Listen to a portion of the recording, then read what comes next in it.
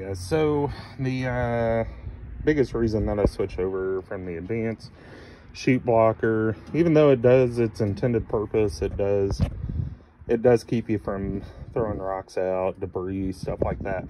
There is one fatal flaw that I noticed last spring, especially with that scag, is all these little holes, because that scag has such a powerful suction on it. All these little holes here, what you'll end up doing is you will get all these little basically just clumps of grass shooting through every single one of these holes.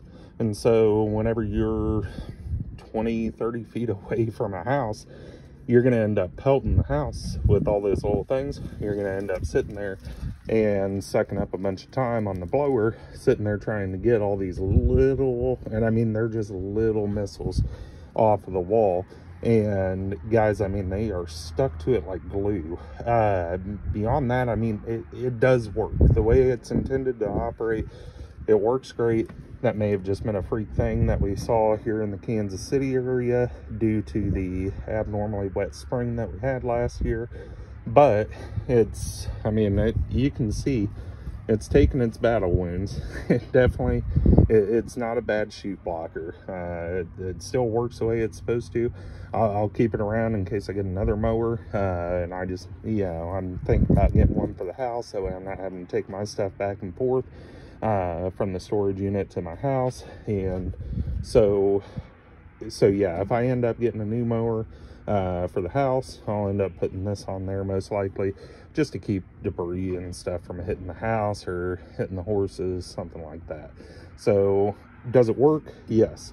Would I spend, I think it was $200, or would I spend $350 on the Quickchute? I would definitely, every day of the week, spend the extra $150, get the Quickchute. It operates so much smoother, and just it's an overall, in my opinion, better built chute blocker. But this is a $200 chute blocker. If that's all you can get your hands on and you got to have something right now, you can pick these up from the bad boy dealer and get out there rocking and rolling. You do got to drill a couple holes for the mounting bracket. If you get that accelerator bagger, or whatever the Ballard Catch Pro is, you can go ahead and mount this bracket on there too. I will tell you, these brackets on scag decks are awful. If you look really closely, you can see that I have it bent actually up. This is the stainless steel one, so it's not just the fact that it's the aluminum one. I have this bent down so that way, and you can actually kind of see it right there. Whenever that bagger gets full, it'll sit there and it'll push this in, and you'll hit it with the blades. So that is one bad thing about that bagger on the scags. You do not have that issue. I had an Exmark walk behind that the bagger worked out great on. I did not have that issue on the Exmark deck, and I don't think you would have that like on a right deck either. But I could be wrong. But definitely on the scag decks, that is something you'll want to keep in mind. If I was going to tell somebody, oh yeah, the bagger's great, but if you're able to weld stainless steel, or you got a local welding shop close by, go ahead and have them weld that up for you.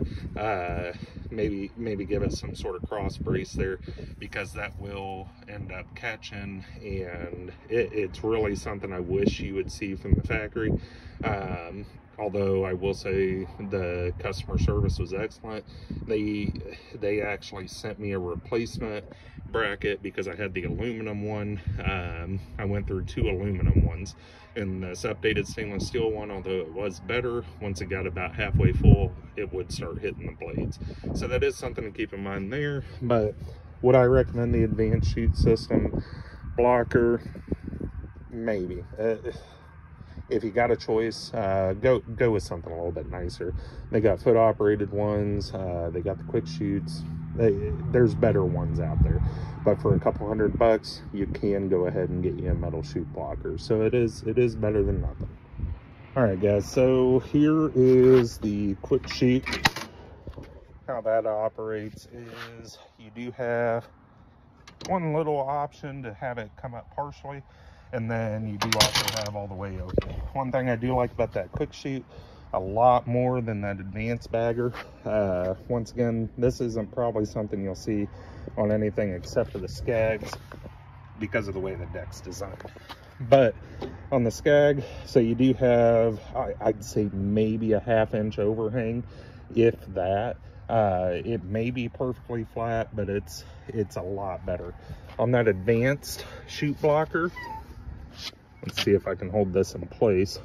So that advanced chute blocker, you'd only get it about this open. So you would lose another 3 inches of space, which doesn't seem like a really big deal. However, that did keep me from getting in some backyards last year, and it was kind of a pain point, which is why I ended up switching over to the Quickchute.